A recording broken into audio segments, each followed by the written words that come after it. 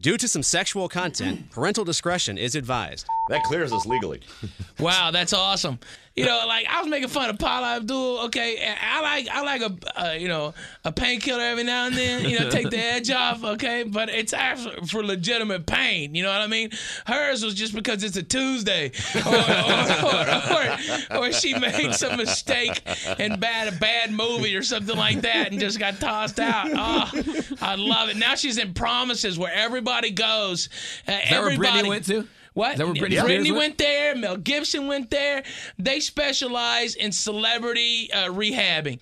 Okay, and like if you're a celebrity and you need to get better PR ratings, you go to Promises. You make pot holders for like 3 weeks, all right, and wallets and commune with nature and have feathers and smoke and all this other garbage that they want you to do, all right, and then you're healed, and then it's like last year Gibson was up there.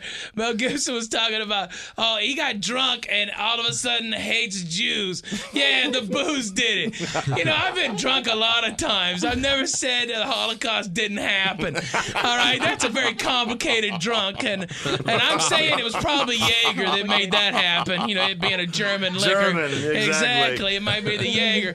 But, I mean, it's like, you know, they all go there. And like last year, Foley, whatever his name, the congressman, Mark Foley. Yeah, he was a little touchy, and he was like blaming the booze. Oh, I'm an alcoholic. Really? You didn't misspell one text message. Okay. All right, you don't use proper punctuation when you're asking a 17-year-old kid, you know, for orals gratification. And it's like, and, you know, will you blank my blank, comma, please?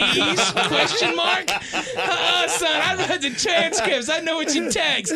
You can't be drunk and do that. It's more like, I want to put this in you, okay? All right, and you is just a you know? It's like, it's so Sexual T9. Yeah, it so did not go down like that. Whatever, creepy.